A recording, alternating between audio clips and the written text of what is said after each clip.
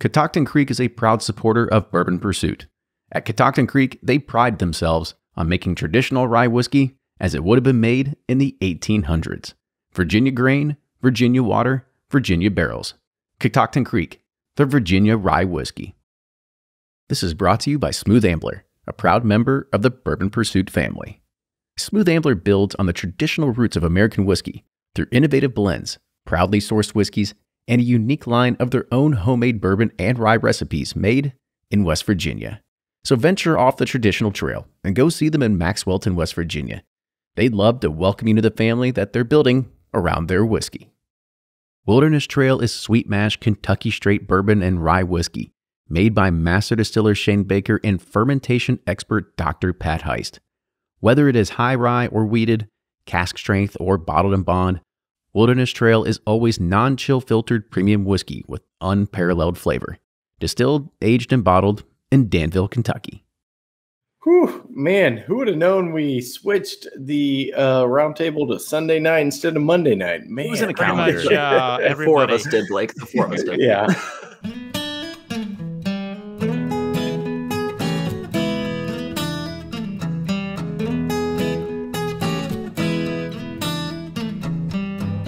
This is episode 311 of Bourbon Pursuit, the podcast featuring news, reviews, and interviews with people making the bourbon whiskey industry happen. I'm one of your hosts, Kenny Coleman, and before we start today's episode, with the 58th Bourbon Community Roundtable, here's your weekly bourbon news update. 5 distilleries are coming together to release a one-of-a-kind bourbon series celebrating Bardstown. Heaven Hill, Jim Beam, Bardstown Bourbon Company, Preservation, and Log Still Distilleries have joined forces to create a collaborative project where each distiller is committed to selecting a premium bourbon to represent their company's best. It's going to be bottled in custom packaging that celebrates the community and the history of Bardstown. The project will be bottled at Bardstown Bourbon Company's new 55,000 square foot bottling facility, then made available for purchase exclusively at on-site of each distillery's visitor center in September. And all proceeds from the release will be donated back to the Bardstown community. George Dickel Tennessee Whiskey is unveiling a new permanent expression to its lineup, an 8-year-old bourbon bottled at 90 proof, using their standard mash bill of 84% corn, 8% rye, and 8% malted barley, and has a suggested retail price of $33. In the celebrity bourbon train, it keeps rolling along, but this time featuring NBA All-Star Scottie Pippen, and the release is called Digits. The product is a blend of 5-year-old bourbon from Savage & Cook, who we just selected barrel with last week. It's bottled at 94 proof and will launch in Chicago the week of June 21st. Watershed Distillery out of Columbus, Ohio is releasing its bottled in bond bourbon for $50 and is also releasing a second bourbon, which is a blend of Watershed standard bourbon with its 6-year-old apple brandy finish bourbon and another source bourbon at 90 proof for $40. These will be available in Ohio, Georgia, Illinois, Kentucky, Michigan, and New York. And as the bourbon world has progressed with popularity, the roundtable, well, we come together to discuss how should we be pricing bourbon, and is there a good formula that can make everyone happy? And with all the new source brands that are on the market, and with more and more investors coming in every week to buy barrels, what will the source market look like here in just a few years? Are we going to be oversaturated? And lastly, we examine the business side of the industry, and we try to figure out who's more important, the master distiller or the salesperson. Barrel bourbon is known for their expertise in crafting unique blends, taking lots of different whiskeys from different regions and bottling it at cask strength. And you can even buy them online. Just visit barrelbourbon.com and click the Buy Now button. With that, enjoy today's episode, and now here's Fred Minnick with Above the Char. I'm Fred Minnick, and this is Above the Char. This week's idea comes from Mike Pastor. Mike writes me on fredminnick.com. He's got a bourbon club and wants to know how to get into the barrel picking game. He's seeing all these people talk about doing barrel picks, and he wants to get up in it. Here's the deal.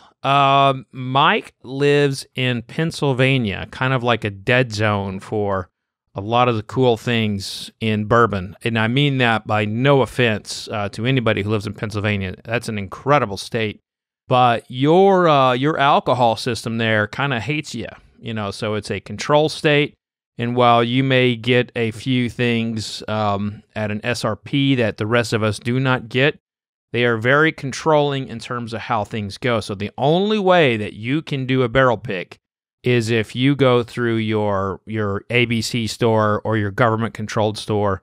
And I'm not even sure how that works because they have to go through the entire bureaucracy of bureaucrating. So I would suggest connecting with a private liquor store that does barrel picks and running your barrel pick through there. Another opportunity is to join the Bourbon Pursuit Patreon community, and maybe you'll get to come on a barrel pick with Kenny and Ryan, and that's always a good time. But so that's a way to get in the barrel picking world. You really have to go through a retailer or a restaurant, but mostly a retailer to get in on the action, and because you cannot actually buy it yourself, and the actual barrel yourself.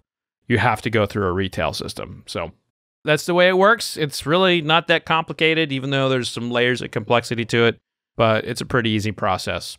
But thank you so much, Mike, for that great question. If you're like Mike and would like to have your question read on the air, hit me up on fredminnick.com. That's fredminnick.com. Until next week, cheers, everybody. Welcome, everybody, to the 58th Bourbon Community Roundtable. Kenny, Fred, and Ryan all here tonight to be able to talk about some fun and interesting topics. We got a little bit of a skeleton crew tonight, but that's okay. We've got Jordan from Breaking Bourbon here again as well. Jordan, how are you? Good. Thanks for having us, Kenny. Yeah. So we don't have Brian tonight from Sippin' Corn. Brian is dealing with what did he say? There was a kitchen line or a pipe that burst in his kitchen that then started flooding into his basement. And I said, he's unfortunately, I don't think I can make it. I said, that's okay. That's a little understandable. I'll let you have it. That's one hell of a Father's Day gift. Tell me about it. Deal with this leaky pipe all day. Clean up all the shit. Yeah, it's a tough one. That's a tough one. And then our Cal Ripken, between 19 kids and 5 different jobs, I'm surprised he remembers us on a night when we usually have it scheduled. And 50 varieties of meat on a Weber. That's exactly right.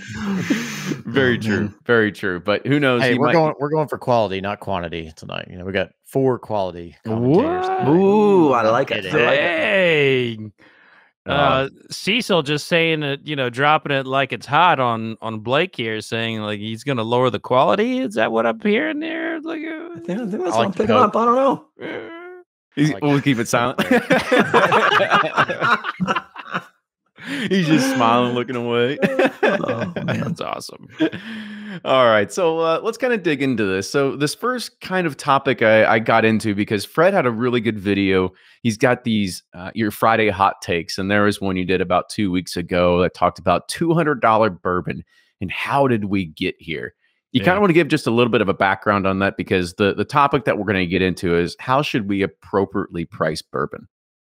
Yeah, so that segment is just kind of like it's just me ranting about something random, and I was just walking through the store getting Jacqueline her Old Forester in 1920, and I saw Blue Run and like 5 other products, that would not have been on the shelf 2 years ago, and they're like $200, and then behind the glass case, there's more 200 and 200 up whiskey. I was like, holy shit.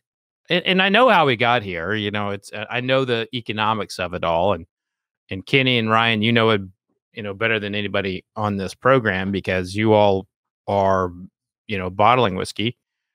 But it just, man, I hate to be the old guy saying like, I remember when it was like this, but I want to reiterate. I used to pay $20 for Weller 12-year-old in 15, 16 years ago, and it amazes it. I don't know what it was, but the other day when I did that, it just absolutely amazed me that we are here, and I just feel like we are teetering on the edge of bourbon outpricing what it is because. Wild Turkey, there's not many $200 bourbons that are better than Knob Creek, Wild Turkey 101, or Four Roses Single Barrel. and those products will never, leap to the $200 price point. Well, I think you made an interesting point too, Fred. It's not so up until even a year ago, 2 years ago, anything over like 100, 150, it was behind the counter, behind glass, small selection, right? And now you walk through stores and yeah, you still see stuff behind the glass, and that's even more pricey than $200 usually. But you'll just see $200 sitting on the shelf, $150, $200. It's starting to become complacency for everyone just seeing, and they're like, oh, okay, yeah, that's kind of what bourbon costs now. Where in the past, you'd see the price, you go, man, that's outrageous. And then you go pick up a $40 bottle. And I'm like, oh, okay, I'm seeing a lot more 90, 120, 150, 200. I guess this is the price. And then the crazy thing is, and I'm sure you guys see it as much as we do, well, if people, more and more, especially over the last year, they want to get a really nice bottle of bourbon, I want to spend $150, $200. Where in the past it was, hey, what's a good bottle of bourbon cost? We say, here's a great one for $60. We'll still recommend bottle of knob or something else to say, no, I want to spend more money. I want to get something good. So that quality to price, all of a sudden people are equating like, oh, I pay more, I get better. And that's never been the case with bourbon, but I'm afraid consumers are starting to equate the two in their head, which is just a disaster. Like that's a shame. And I remember I've shared this story in the past, but I was in Total Wine and helping a lady get a bottle.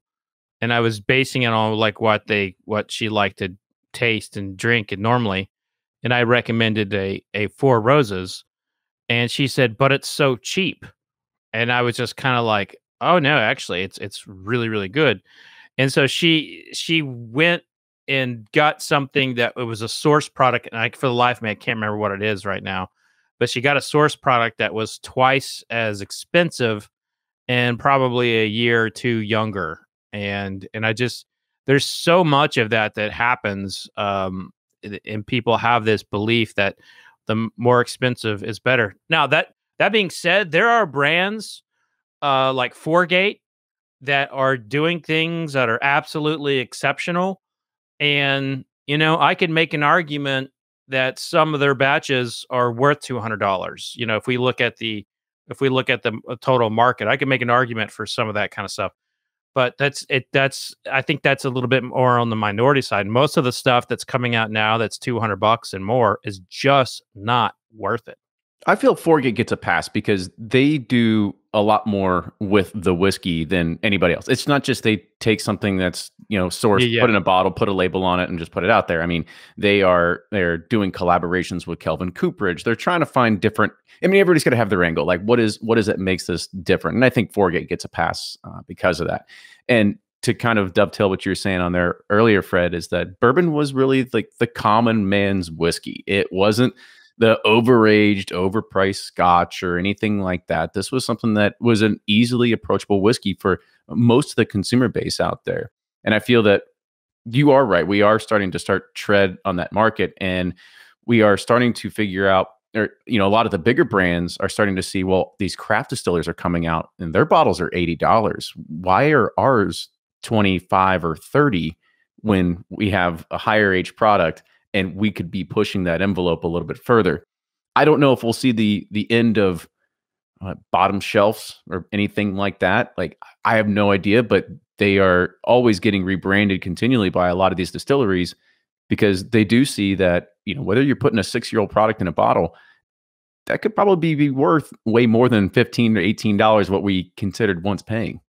Yeah, and could be a little bit of growing pains, and the fact is that this has traditionally been the everyday person's buy in the liquor store.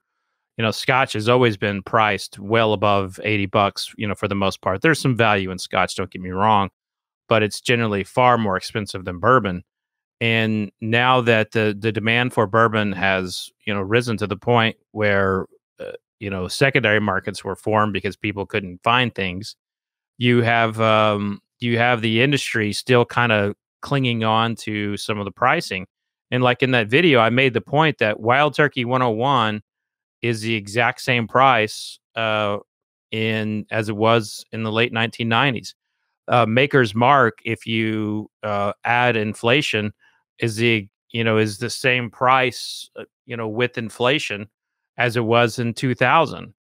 So the industry is very, they're going to keep that core price point of 15 to 30 bucks. I believe in that for the entry level, and then everything after.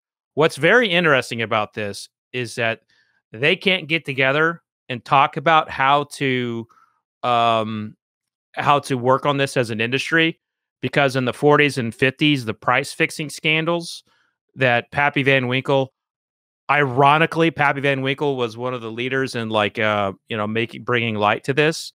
But he testified before, Congress and the Senate about like how the larger companies were doing price fixing scandals to price out like the smaller distillers. And so there's all of these laws now that they can't basically fix pricing. And that's also one of the reasons why the distillers are not supposed to dictate to liquor stores on what to do. But we, remember my air quotations if you are just listening to this. But yeah, well, Ron, I actually want to put this question to you because we still haven't answered the question: is how should we appropriately price bourbon? Well, I mean, we can talk from a basics of economics. It's, you're out to make money, obviously, with these. So, any consultant or accountant that I've worked with in my 4 businesses says you need to be at probably on the very low end of 40% gross margin, and and to be in a healthy business, you need to be at a 55% gross margin, and so. Gross margin is basically your cost of goods sale, which is your products, your bottle, your liquid, whatnot. And then after that, you need to have that margin left over to cover overhead expenses. And then you hope a healthy business has about 10% net profit margin after your overhead expenses are covered. And, some businesses will price products as loss leaders. So they'll say, hey, we're going to go out and we're going to price bottles less to make less money or no money just to get our brand out there to say, they consider it a marketing expense. And then some, who actually want to make money and be viable in the industry, price it correctly, but they're being new, and we're in the source market, so we understand why these bottles are at $200, because the cost of goods sold, there's just a huge gap in aged inventory right now. You got a ton of 4-year whiskey and younger in the source market, and you have very little that's 10 years plus, and those barrels are just astronomically expensive. And so your cost of goods sold on that is just crazy. And the bigger distilleries have such an advantage because their cost of goods sold are so less. Like Heaven Hill, I think they make barrels for, with the barrel and the grain and the mash bill for probably less than $200 a barrel.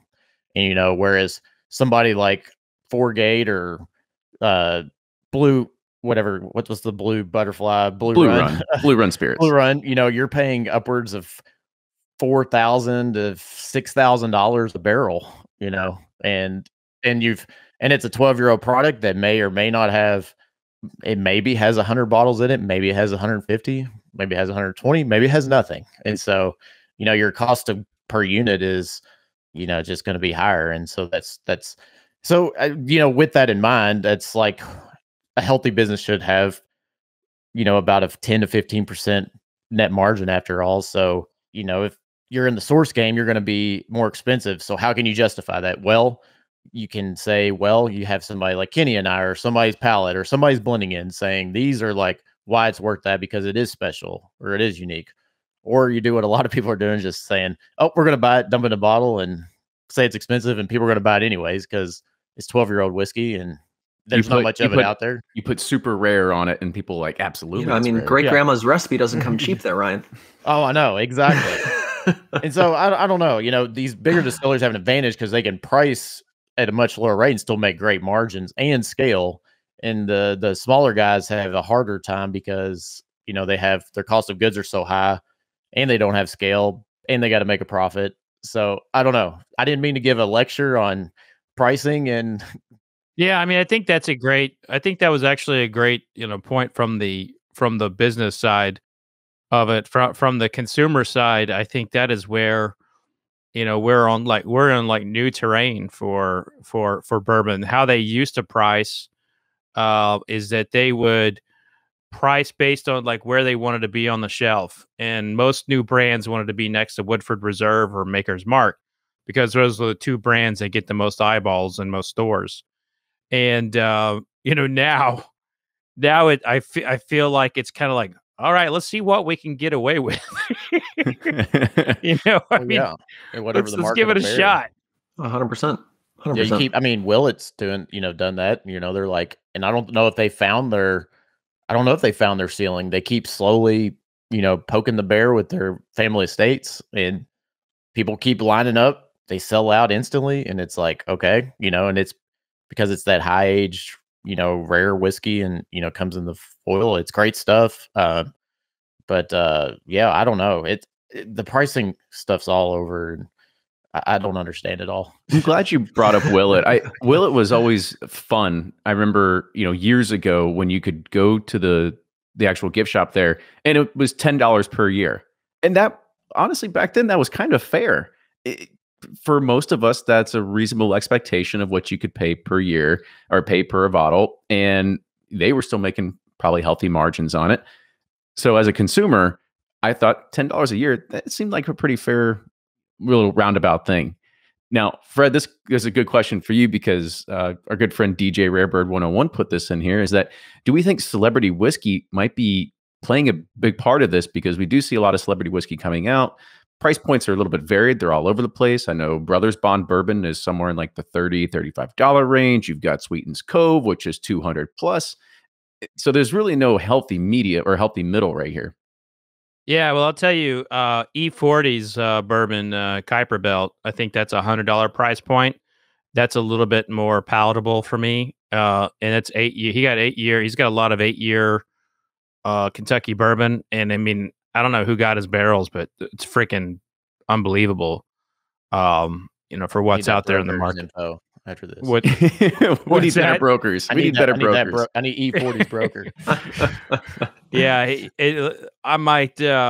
he might find me later and kick my ass if I shared that. But he's got his own little empire going in the booze business. But I do think celebrities, they command a certain price point because they have to get paid, and the way most of those deals are set up with the celebrities, either the ones that where they buy into it, the price point is lower usually.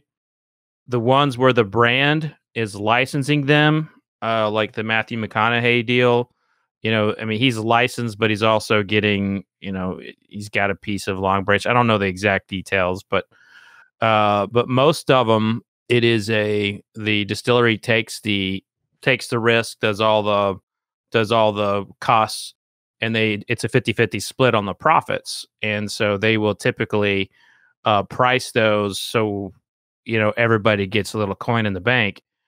And, with the celebrities, they got to pay out the managers, all these people. And so that having a celebrity connected to it can increase pricing, but it just depends on the deal. I think overall the celebrity thing is not going away. Oh, everyone get bigger. Yeah, it's gonna get bigger. Yeah, I mean, everyone keeps talking about people are getting tired of it. People inside the industry are getting tired of it, but those celebrities, their audiences, they're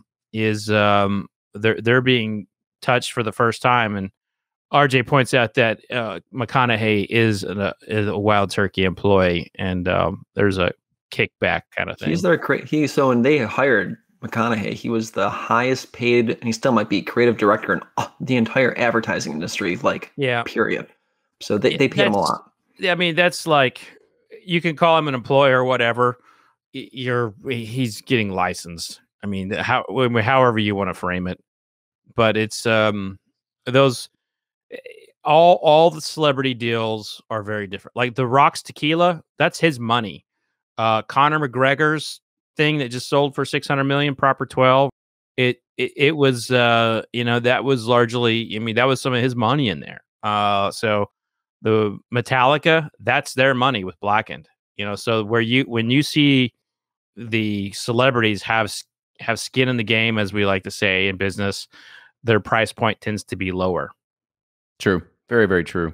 Plus, I think the thing is that, at least from a consumer side and for us that are quote unquote in the industry here, is that we have to be careful about celebrity whiskey, because if people go and they buy it and they don't like it and that's what they think all bourbon tastes like, then it just ruins them for exploring the category. Yeah, I'm all for like making sure that the whiskey's good and like just keep it at that. The price point's going to be the price point with them.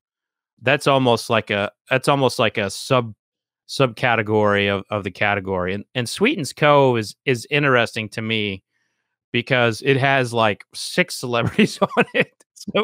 So I mean, it's like these guys got together, playing golf, drinking bourbon. All it's like, why don't we just start a bourbon? All right, let's trademark it. Let's do it right now. So it's kind of it is kind of interesting from their perspective. But I mean, they're kind of in a category of their own though too, with Pulling and Marianne. Yeah, and helping. I mean, they actually went about it in a much different way than other celebrities have. So, which I is agree. very interesting. Yeah, Yep. and Sweetens Cove is, let's face it, there's a lot of those Dickel barrels on the market, and and everyone who uses the Dickel whiskey is going to have to face the same things. Like, well, I can go to Benny's and get 15-year-old Dickel for a quarter of that. I don't know, not anymore. There's not a ton of it out there, and that I just don't think the pricing thing will improve because of the stocks of aged whiskey just can't meet the demand. And by the time it fixes itself out, we'll be so used to paying high prices, it won't correct itself. So I don't know. Well, you brought up a really good point, and kind of our next point of topic here, and that's the future of the sourced whiskey market. And that's because I had a lot of great conversations this week. I had traveled down to our warehouse and traveled to a few different distilleries to kind of pop in and say hi. I just had a nice long conversation about really where do we think this is headed. And there were some good conversations, especially about the Kentucky side of things, because there is right now,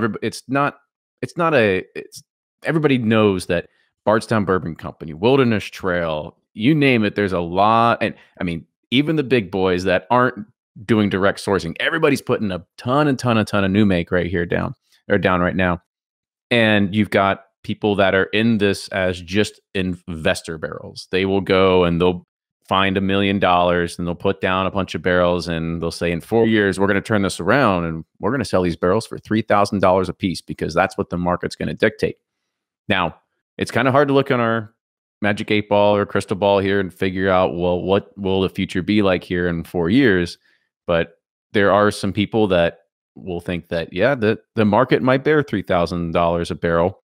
And then there's the other side of it that says, well, not only you, but the other 400 people that are just like you that are putting down investor barrels that are thinking they're going to turn around in 4 years, that price point might drop down to about $1,500 a barrel, because there's just going to be so much on the open market that it could be saturated faster than we know it. So, Fred, when you brought up that point about the Dickel barrels and Ryan saying that they're not available anymore, it's very true. Plus, Dickel is starting to come out with their own high age expressions, so they are probably not going to be releasing a lot of those to the open market much longer. Well, never underestimate Diageo's ability to screw up their own American whiskey projects, but they seem to be. I mean, whatever Diageo is doing with Bullet, to me, Bullet is like it's on a run that could take the number 1 spot within 10 years. They are just crushing it with that. So I see Diageo really putting a lot of interest in the American whiskey portfolio for the first time in my career. They are really putting a lot of effort into it, outside of just like cocktailing. I mean, they're really amping their game up, and its own Bullet. And if they can do Dickel right, I mean, watch out. I mean, they could have like an incredible portfolio, and who knows, maybe they make an acquisition or two. But if they are getting more aggressive in American whiskey, that will drop prices, everywhere, because their game plan is to saturate the market with like, Johnny Walker Black. And Johnny Walker Black, it's a very affordable Scotch, so that's kind of their game.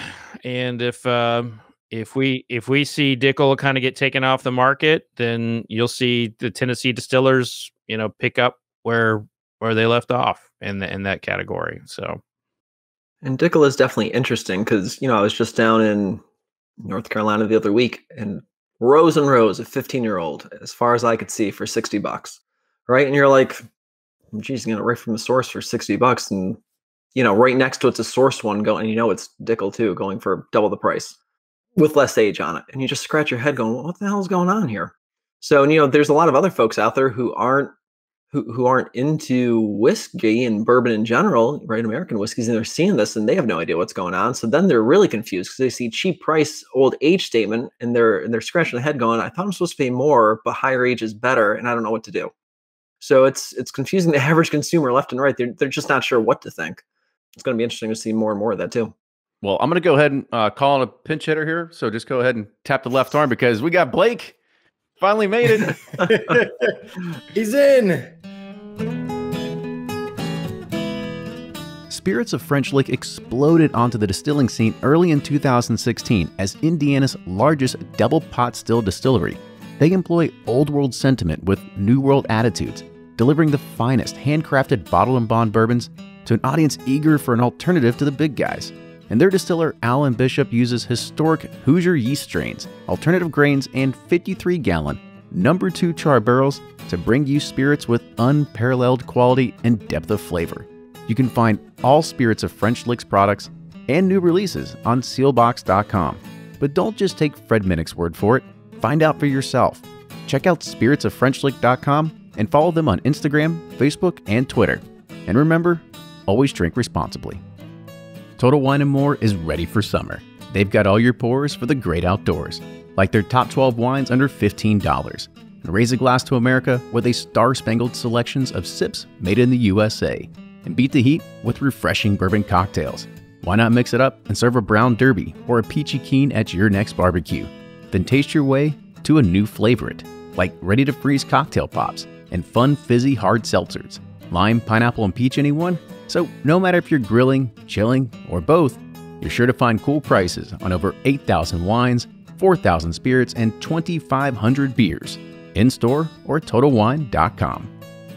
Heaven Hill Distillery just launched a 3D behind-the-scenes tour of their Bernheim distillery, the largest independent family-owned bourbon distillery in the world. See for yourself how they produce 1,553-gallon barrels of new-make whiskey per day before it makes its way to the barrel for aging. From grain trucks to copper stills, drop into this 3D experience at heavenhilldistillery.com and navigate your way around the distillery for a step-by-step look at how they crafted their award-winning lineup of American whiskeys. Heaven Hill reminds you, think wisely, drink wisely. Cheers. Well, I'm going to go ahead and call on a pinch hitter here. So just go ahead and tap the left arm because we got Blake. Finally made it. He's in. Whew, man, who would have known we switched the roundtable to Sunday night instead of Monday night? Man, pretty much everybody. Four of us did, Blake. The four of us did. Yeah, I've got to get this switched over to my correct email address. The Bourboner email is now defunct, apparently, and nothing comes through because, yeah. So we're talking about, we've already kind of covered how do you appropriately price bourbon in today's market. Then we're talking about right now the future of sourced whiskey. And we've seen what's been happening with Dickel and Sweetens Cove. And I had some other conversations this past week about really where we see with Kentucky being able to, there's a lot of investor barrels going down. And what's it going to be in 4 years? There's a lot of people think that they can turn it around and they'll sell it for 3,000, but there's a bunch of people down that are putting investor barrels down. So who knows if that's what the market will deem at that point.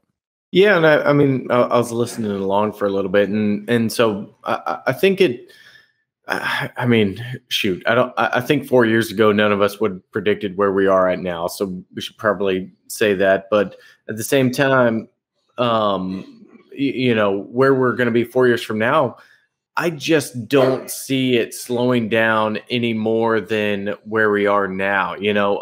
We see everybody jumping in and new brands starting, new brands selling. So I think it's going to be a really hard time to say like, yep, it's going to slow down, and all these barrels are just going to be sitting there, and nobody's going to be buying. Glad we got to hear from Blake's dog too while we are at it too. Yeah, I'm extremely torn on this. Because like Blake said, when Bardstown Bourbon came to Bardstown and they're talking about their concept, and I was like, it's like, oh, it might work for a few people. I don't know, but I just don't see it working now. The amount of warehouses they have, and I was a damn fool, and I never could have predicted that. And the interest in American whiskey just keeps growing, and every time I travel, it blows me away how many people are just getting involved, and they're younger. They're 25 to 35 mostly, and even above that age, and it's like, holy cow. And then but you do see BBC and now Green River having just so much. I think BBC just finished their 10th warehouse, and Green River has, I don't know how much distillate, but there's a ton of celebrity bourbons coming from there. And so I could also see that. And then Wilderness Trail too, hell, they got people building their own damn warehouses, just for contract distillation. So I can kind of see where there might be a flood of bourbon on the secondary market, and it might drive prices down. But I also see how much new interest is in whiskey, and I don't think it's going away, and I think it's going to keep growing. So I don't know. I'm kind of in the middle on this. I don't know. I don't know how to predict it. I wish I could. Yeah, I think that it is very unpredictable. That's kind of the hard thing. But I agree with Kenny when you're out and talking to people. I'm sure Fred and Jordan, y'all see this too. When the amount of new people coming in, it's in a younger demographic. And my thing is, I just don't think tomorrow they're going to wake up and think, oh, I want to drink tequila or whatever the next new brand is. I think the kind of the Americana and all that bourbon really grabs people a little bit deeper than just the seltzer of the day or whatever it is. So I still think we have a whole nother generation to come through bourbon before it's starting to slow down at all. And but, with the KY, could be wrong. It's people just with bourbon, they, granted, that's the best marketing these distillers ever did. They're like, bourbon's made in Kentucky, and even though it doesn't have to be, but a lot of people think it does, and that KY, means a lot, and it means a lot to consumers. And so it will always kind of hold that value. And I know there'll be a shit ton of it, but it's the only stuff that's from Kentucky. And so, it's the only one you can say it's from Kentucky, because it's been aged here for a year and a day. And so, that's the badge of honor, I think, Blake, you made an interesting comment about you don't see people hopping to tequila or other stuff, right? But, I think the thing that and maybe it's veering a little off course, but other spirits need to be wary of is bourbon was and is the cheapest spirit for a lot of folks to get into just sipping neat, right? So they'll sip it, they'll mix it and then they'll sip it neat. And once you start doing that at a low price point, then you do see some people say, oh, maybe I'll give tequila a shot. Maybe I'll give scotch, stuff like that. So not only do, the whole industry needs to worry about what are they going to do with higher price barrels in the future, but then other alcohols, they need to worry about too, because if bourbon keeps skyrocketing and barrels keep going up and they keep charging more and more, does another category take over and start becoming the everyman spirit that people start drinking neat and take away from that consumer base that distillers need to worry about losing?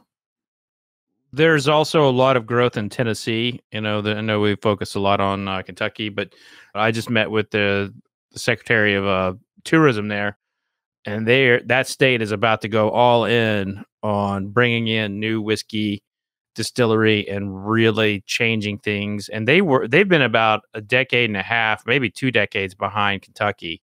Yeah, and what the thing that the whole wild card too in this is if I think Kenny, you've mentioned before, like Mike Shapiro says, if you convert, if you've converted one of every 10 Scotch drinkers, you're going to wipe out all the age stocks of Heaven Hill has.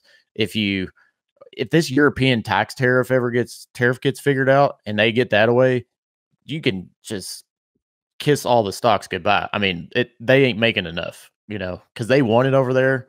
It's just too expensive. It's not affordable, compared to Scotch. But once it does, I mean, just look out. If that ever gets figured out. Yeah, definitely. Well, and of course, they did suspend the tariffs recently. Europe and United States decided to suspend them recently. But that they still haven't done it on bourbon. Bourbon's still hit. Yeah, Scotch got relief from tariffs into the U.S., but we're not getting reliefs for bourbon into Europe. Which is crazy, but that's probably a whole other roundtable topic. I mean, it's in progress. It's gonna happen. It's gonna happen. It'll happen this year. And if that does, then all of your worries about whiskey not selling for or not appreciating go out the window, because that's just a whole nother continent that you're going to try to supply whiskey for. And that's not counting India or China or wherever, that all Asia. China's middle class is rising like crazy. And, if they start getting into bourbon and they're buying nicer and fancier things, it's like, just look out. I mean, the world's bigger than you think. We kind of live in a bubble here, and there's a lot of people out there. Yeah, I think that there's a lot of things happening right now in trade, and things are moving in that direction to suspend them. I mean, I don't know where it's going to hit in other areas, but I think bourbon will be free probably in the next year. Fingers crossed. Free. Well, not free. not free. Tariff free. I'm with you. Yeah. And I would think a silver lining with all this as a consumer is that if you think that there is so much available, and by the way, some people are saying that, what do you mean $3,000 for a barrel? I just bought a New Riff barrel. It cost me $10,000. We're talking about on the source market, wholesale, buying direct, not once it hits retail kind of thing. So yeah, you still got to bottle it, package it, send it to a distributor.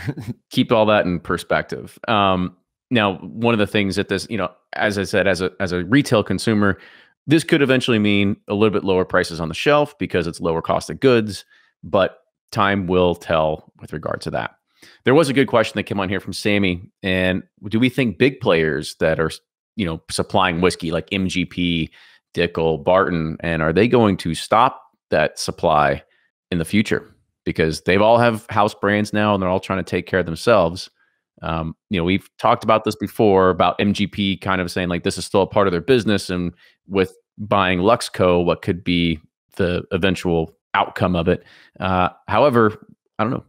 Well, with Barton's interesting because they are becoming a private labeler, more than a source putting their stuff out on the wholesale. They're supplying Kroger, Total Wine, Liquor Barn. I mean, all of these private, so Costco, so Flatboat, Walcott, Stonehammer, those are all, that's from Kroger, Liquor Barn, and Total Wine. Those are all Barton. And that is their mission there is to do those kinds of labels. Well, they also get a pretty good deal when you do something like that. It's less, it's less people to deal with. You have direct influence into brands and you have direct communication to them. It's an easy way to be able to sell off excess stock without having to go through the hustle of everything of brokers and people like Ryan and I going, where are the good barrels at? Yeah. So if they can then land, let's say they add Walmart, Meijer, Target. Yeah. Target sells actually a lot of bourbon. Walgreens sells bourbon. Let's say they get all of those major retailers that sell spirits to have their own private label. I mean, then you're looking at that stock for wholesale and the brokerage side drying up. So that would be, to me, that is that's the bigger issue there. Instead of them putting it more into 1792. Fighting for those private labels, which is something that Green River is doing as well. So like every one of these like retailers, it's like they want Kentucky bourbon on the label. And so it's Green River, it's Barton. And who are they choosing out of those two usually? It's usually Barton. Go with the higher age for sure. Yep. But I do think they'll stop. I do think MGP and I do think they're going to cut their sourcing business and focus more on the brands. I think because there's more margin, there's more value in that. The brands are worth more than the whiskey, and now they have the resources. Luxco, that acquisition for Luxco, that couldn't come better for them because MGP was not equipped to do the distribution and sales game. So, yeah, I mean, if MGP takes their stuff off of the market, I think they would take some things off. Like, I think some of that stuff would dry up. But I think light whiskey will be shoved down everyone's throat. And if King's Family Estate is any example of like light whiskey can be pretty tasty, that I think that's what MGP will be doing is like they're not going to get out of the source game entirely.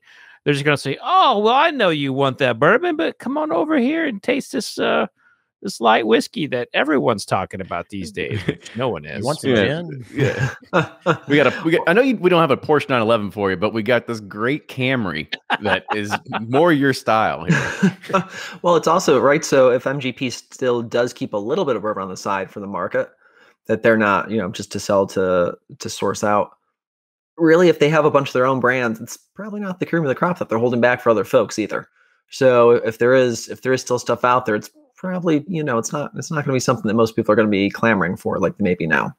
Yeah, it'd be interesting if they keep it up for like Bullet Rye, like someone that massive. Oh no, that will never go away. That's that's a ironclad contract. That one will go away for like perpetuity.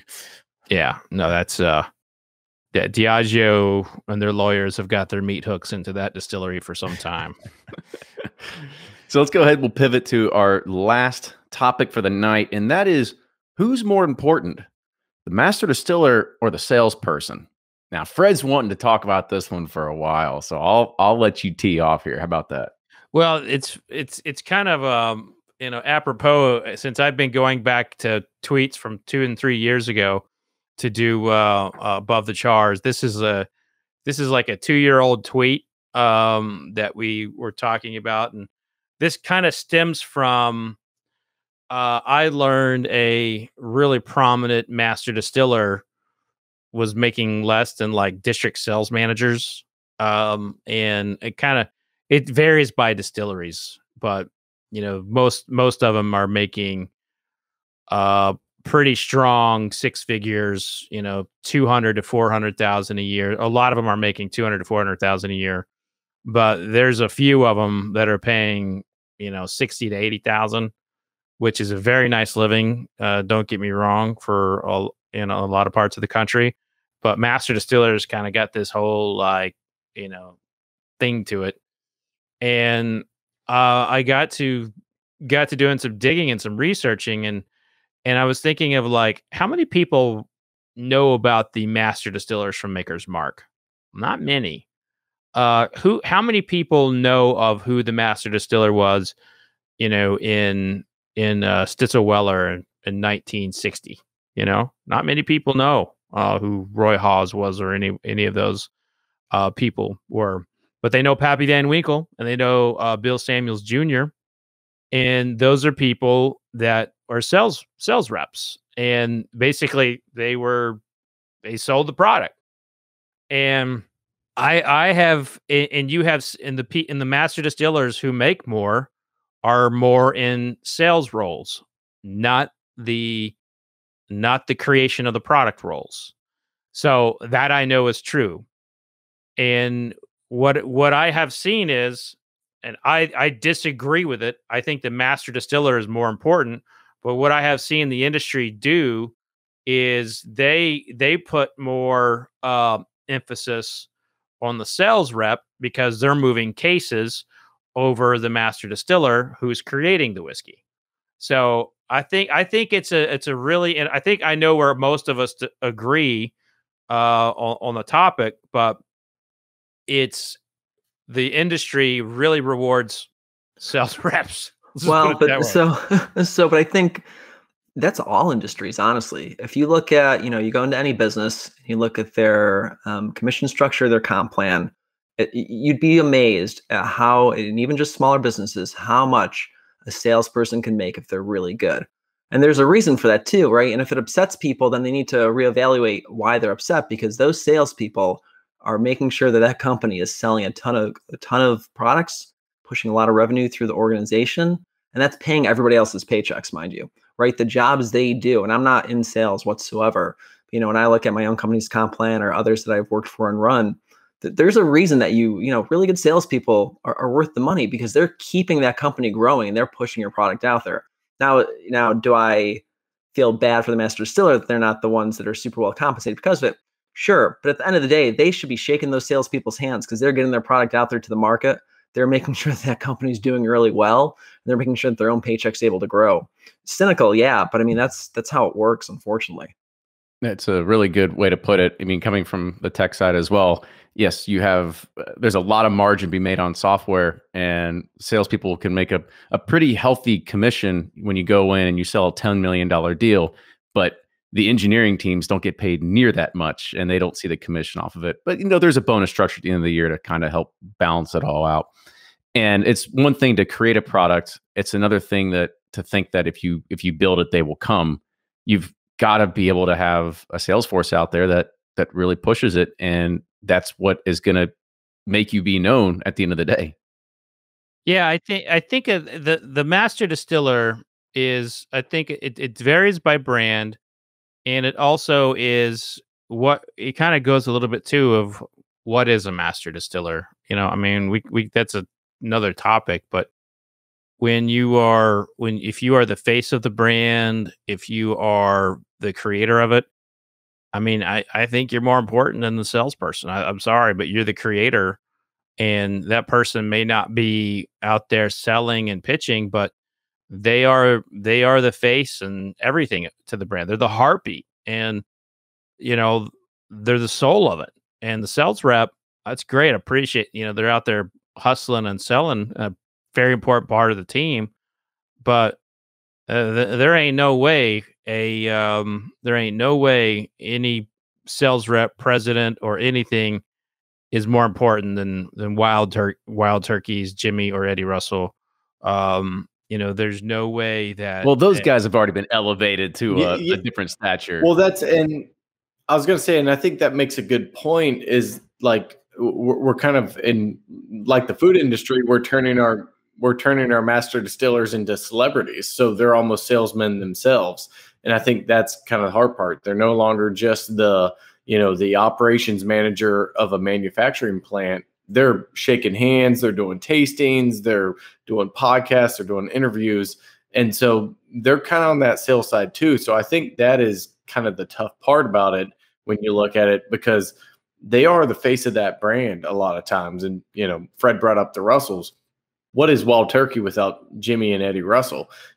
But that's not because they're turning knobs and at the distillery still. It's because we know them as the face. They're almost in that sales role as well. So it's kind of this weird quirk within the bourbon industry where the master distillers have also become the main sales reps, because, we've all been to tastings where you're there with the sales rep and they introduce the master distiller and they kind of play off of them a little bit. So, well, let's not also confuse sales reps with marketing, because sales reps are out there and they're trying to push cases. Jimmy and Eddie Russell aren't there trying to go to whatever distributor and be like, so I have you down for 900 cases. Yeah. I mean, they're not doing that.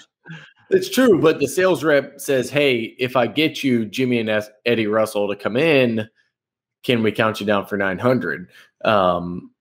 Sometimes, I think, the celebrity of the master distill in the bourbon world kind of throws things off in our minds. Yeah, and I think you said it, Kenny. I think the most important is the marketing person who's creating the story to say this brand is because of Eddie and Jimmy. And damn well they haven't made any whiskey in for I mean, how long? I mean, 20 years, 10 years, I mean, 15. You go in there, it's all automated. I mean, every major distillery now is automated. You got assistant distillers, you got production teams, who do all of it. Now they're in there doing quality control or, picking single barrels and all that stuff. I mean, yes, the master distiller is important. I think it's less these days because of science and automation and manufacturing technology. And the story you sell in the selling, I think, is more important to me, because you're saying the master distiller is important. Well, who's telling that story that they're important? Marketing and sales, and they're like the Wizard of Oz. You go and they're like, oh, the master distillers, this got this aura about them, and like can turn chicken shit in a chicken salad and do all these things with corn and all this. And then you go behind and you're like, well, they don't do shit here. You know, it's like all these people on the back end are doing it, you know? I would love for today's Ryan Cecil to talk to the Ryan Cecil from 3 years ago, because I know that Ryan Cecil would have said, Master Distiller all the way. Well, they're important. I don't know. Everybody's important. You know, everybody has their role, and it all takes all different kinds of a person who makes whiskey doesn't want to go out and hassle distributors and liquor stores to push product for them, and vice versa. A salesman, I couldn't go and sit on a manufacturing line and, you know, and do the same thing every day. It just takes, my dad always says, it takes all kinds to make the world go around, you know, and that's, everybody has value and nobody's more important than the other. It's just, unfortunately, the way sometimes the economy and capitalism works is that, yes, the people that produce the most revenue get paid the most. And that's, for better or for worse, that's the way it is. And I think it's not the perfect system, but it's the best system, you know, that's made every industry better. But it's I don't know. To that point, I think Maker's Mark is an example of how, when the master distiller is not the face of the brand, they're replaceable. You know, in my career, it's been Dave Pickerel, Kevin Smith, Greg Davis, Denny Potter, and I think I feel like I'm missing one, but I'm not. I think so. Four master distillers at Maker's Mark in my career, and you know, that whiskey has not changed. You know, so that's an example of, like, if you're making the argument for the sales rep, then the master distiller cannot be the face of the brand. And I think if you take Harlan Wheatley, like, Harlan Wheatley to me is the face of a Buffalo Trace. Now, there's a lot of faces of Buffalo Trace, but I think he's more important than whoever their director of sales is. I do. You think because that whiskey sells itself? Well, here's my thing is, and we all taste enough. We see what sells. You know, somebody put in the chat, good whiskey sells itself. Unfortunately, that's not always the case. I think there's plenty of really good whiskey out there that doesn't sell nearly as well as another whiskey that we think is not quite as good, but has a better marketing, a better, you know, whatever that approach is in the market, whether that's a sales rep or just a PR team. It just does better. I mean, I see it all the time, and you know, we like to think that the best tasting thing is going to be the one that's going to be the most popular, and that's typically not the case. It has to be over a standard of good. It has to be very good whiskey, but after it's, you know, is over that hurdle, it's kind of more on the sales rep, the story, the price, all that good stuff. So, I mean, here's my final thought on this one too, right? It's a super crowded market right now. There's more bourbon brands out there than ever before. And while we're enthusiasts, and everyone watching and listening to this is a bourbon enthusiast by far and large, right? The majority of consumers aren't. And the first shot you have at even getting someone to buy your whiskey is making sure it's on the shelf available for them to purchase. And the person doing that is not your master distiller, it's your salesperson, right? I respect the hell out of master distillers, but they are not the ones getting that whiskey put on the shelf, especially when there's 100 other brands that somebody walking down the aisle is looking to buy, right? So you need to make sure that your bottle is even on the shelf in a store before you have a shot of it being sold. Wow. So it is concluded, Kenny, that everyone thinks sales reps are more important than master distillers. I mean, I didn't say they're more important. I just said it's not. Yeah, I guess the more important was the very bait clicky kind of way to do this. I mean, there was another good comment in the chat that says I could throw a rock and hit 10 good salespeople, but how many people would I hit of a master distiller at that same rock? And probably not as many. Boom. And it's the same thing, is that there's people that are good engineers that can make great products, but they can't sell it. So if you make something great, you've got to have somebody that can sell it. And I think everybody goes back to Ryan's point, is everything is revenue driven, and the best performers should get paid the most. And if you making that whiskey, since you're not that's your cost center at the end of the day. That's what it comes down to. You're a cost center. And if you're not driving revenue, then somebody else has got to pay for your salary. And that's where the salespeople come in. So I totally understand Ryan's point of making sure that the best performers get paid the most. Unfortunately, but not unfortunately. But I don't know. And I have respect for all master distillers, and I love what they do. And yes, you're important. Everyone is important in this world, and I love you. So There he is. That's the wrap up right there. He's like, everyone is important in this world. We'll see you next week. Thanks for. By the way, I think Arlen Wheatley is more important at Buffalo Trace, because I think that's probably the most difficult distillery to run, given how old it is and the fact that they have to have special wooden belts made for certain things. I mean, we underestimate what it's like to run a facility, and like, totally. That man is actually running the facility. And that's the genius of Harlan and of Denny Potter. It's not making whiskey. It's, it's manufacturing and engineering genius. You're looking at inefficiencies and always constantly improving, looking at bottlenecks and always looking, how can we get our cost per unit down? And that's the art that they do. It's not making whiskey. It's, how can we streamline and make the processes better? Because they got the whiskey dialed in. It's like rinse, repeat. Well, one day I want to come back and figure out this whole wooden belt situation is, because that sounds like an engineering marvel. I'll send you my, I think I wrote this in 2011 for Whiskey Magazine. Yeah, I spent time with this group at Buffalo Trace. Their entire job was to, they have all this ancient equipment from like the 20s and 30s, and they have specialists who make, belts and stuff for them. They've got these big tools that you've just never seen before, and it's just for fixing these random things. And if the wooden belt doesn't work, then the dryers don't work. And if the dryers don't work, they can't dry the grain. And if you can't dry the grain, you can't get rid of your spent grain. If you can't get rid of your spent grain, you can't distill. And so like everything in that distillery is like one wooden belt away from falling apart. Yeah. All right, let's go ahead and just wrap this up, because this is a great 58th roundtable. We had a lot of great topics, and I think we might even touch on one of these again in the future, because we didn't probably give it enough time. But as we kind of close out, Blake, I'll let you give people a little bit of a heads up of where they can find you.